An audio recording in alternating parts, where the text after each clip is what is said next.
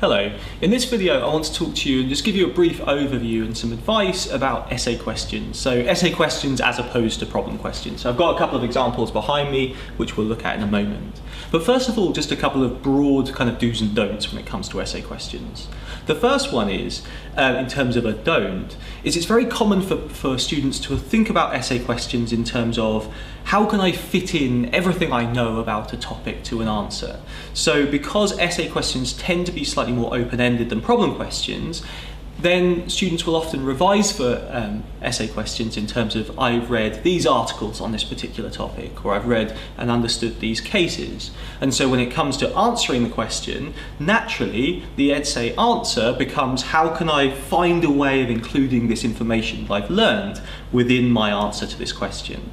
Now that's quite normal, but it's something that you need to avoid, and quite simply because in doing so you don't answer the question. You end up simply discussing the topic, writing a textbook like we have, but you don't want to do that of course within your essay question because the essay is always more specific than that.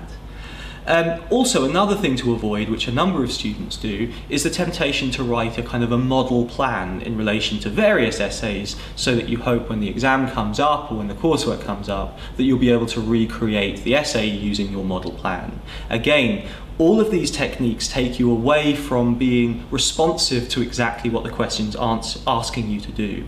And it's that I really want to impress upon you within this short video. So when you're looking at essay questions, there are two things that are quite normal that you should be looking to do. The first one is to identify the topic. So if, for example, you had a coursework question that had one of these questions, or an essay question in an exam which had one of these questions, it's quite normal to look for the topic first. So you basically skim read the question, you see the words intention, recklessness. Okay, so this essay question is broadly about defining mens rea terms. You might then look at the second question and think, okay, we're looking here at the law of rape, so the topic is in terms of sexual offences and particularly the offence of rape. So again, you identify an essay by the topic that's outlined. Now this is normal, but the point is it should only be a first step. If you're writing a coursework question, it's a first step to identify the area of law so that you can then go away and do your research in relation to that area of law. It helps you identify the relevant articles, the relevant case law, etc., in order to build your background knowledge. In relation to an exam question, the topic will of course help you. There are certain topics which you'll be more comfortable with or less comfortable with, and so you'll be looking to identify the questions in those areas that you're most comfortable with and you want to answer questions on. Now, the thing to remember then is identifying the topic is fine, but it's only the first step. The second step, and the most important one, is then to identify the debate. And it's the debate within an essay question which is your focus and provides your structure for actually answering that essay question. So let's look at that in relation to these two. So the first question is, the only truly effective and just way to distinguish intention from recklessness is to define intention so as to mean aim, purpose or desire and nothing more. Discuss. Now this structure of an essay question is quite common. Basically we have a relatively controversial quote and then we have discuss at the end. Now what that means is not tell me everything you know about intention and recklessness, but rather engage with that question itself. Imagine yourself sometimes not so much as a law student, but as a normal person. Someone asks you in the street, why is there a difference between intention and recklessness? Why do you have these two different terms? And why is it that that intention isn't defined in the way that we would in normal sense understand it, as simply aim, purpose or desire? That's the debate that you need to engage with. That's the controversial part of that statement that your essay needs to deal with. And there are many ways in which you can do that. So you can, for example, then think, okay, is it true to say that intention isn't defined simply in terms of aim, purpose or desire? Well, yes it is. Direct intention is defined in these terms, but oblique intention, as defined within the case of Woolen, is defined as something as a virtual certainty, it's foreseen by the defendant as a virtual certainty, and then the court may choose, or a jury may choose, to find an intention. So essentially that's our debate. The debate here is, why do we need oblique intention? Wouldn't it be simpler simply to separate intention defined as direct intention from recklessness covering everything else? So we have that debate, and now we need to understand the terms of that debate. And again, for that, we look back to the question. Now, the question says the only truly effective and just way to distinguish intention from recklessness is in this way. So those are our key words that we can then define our debate around. And actually, there are multiple ways we could structure this kind of an essay, but one quite reasonable way is to look at these two things separately. So in terms of what's effective, what's user-friendly, what's clear, actually distinguishing in the way this quote says would be good. Oblique intention is very difficult to apply in practice. There are similarities between oblique intention and recklessness. So in terms of effectiveness of the law, in terms of clarity of the law, then this neat separation between recklessness and direct intention is very desirable. There's a lot to be said for it. However, in terms of things being just, that's much more debatable, because yes, there have been academics, and this is where some of your journal reading can come in, there have been a number of academics that have argued that just direct intention should be required. We see that sometimes in relation to inchoate offences and attempts liability in particular. We also see that sometimes in debates about the mens rea of murder, that actually if you want the most serious crime, it should be a direct intention only, not including oblique intention. But equally on the other side, there are those that argue that oblique intention is just as culpable as direct intention.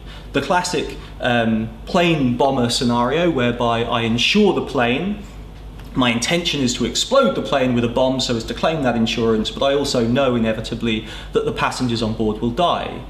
Yes, it's not my aim, purpose or desire to kill the passengers, but I know it's going to happen. And to many people's minds, that's just as culpable as if it was my aim, my purpose or my desire.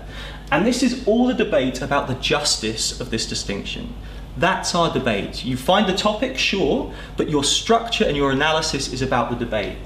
Equally here in relation to this second question, although the law of rape has modernised in certain respects, it remains in urgent need of reform, or in need of urgent reform. This is our debate. The first half of the sentence is uncontroversial. In the 2003 Act, the law of rape has modernised.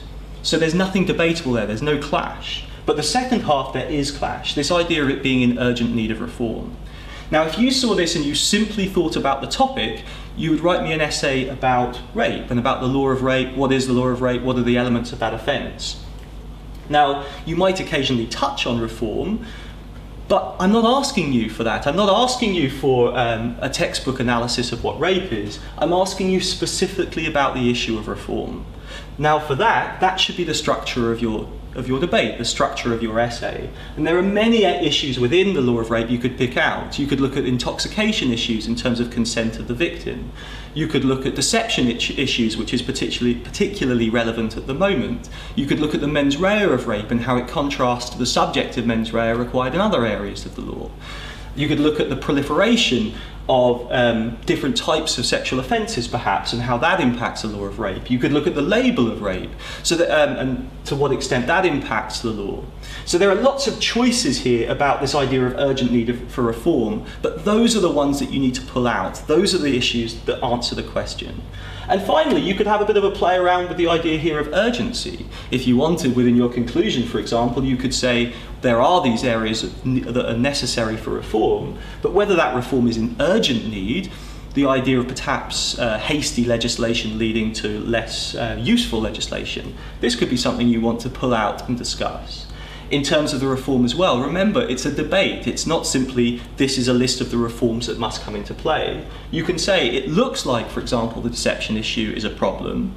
These are ways in which the cases, or these are ways in which academics have sought to resolve that problem, and then you can evaluate how effectively they've done so, or whether further need for reform is urgent or not. So the simple message to take from this is start with topic. That's absolutely fine, that's normal. But after you've identified the topic of question, identify the debate. And it's that debate which is the structure of your essay. Now, we do this, of course, when we discuss reform within every chapter of the textbook. And more particularly within the electronic resources, we provide sort of model type plans for essay questions in relation to each of the chapters within the textbook as well. So look at those for, again, application of this rule. Look at the topic first, but structure your debate around the controversial part of the question. Thank you.